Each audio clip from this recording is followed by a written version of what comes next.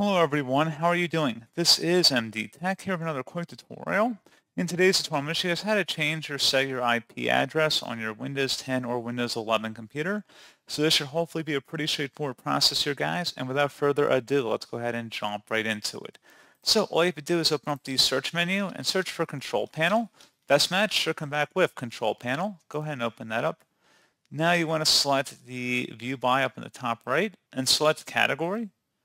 Select Network and Internet, and then select Network and Sharing Center. Select your internet connection type in here, and just go ahead and left click on that. And then you want to go and select Properties.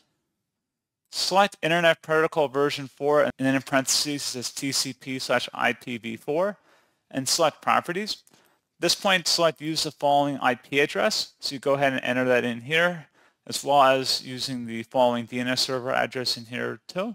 You might want to consider validating the settings upon exit to confirm that it is a valid address. And then once you're done, you just would select OK.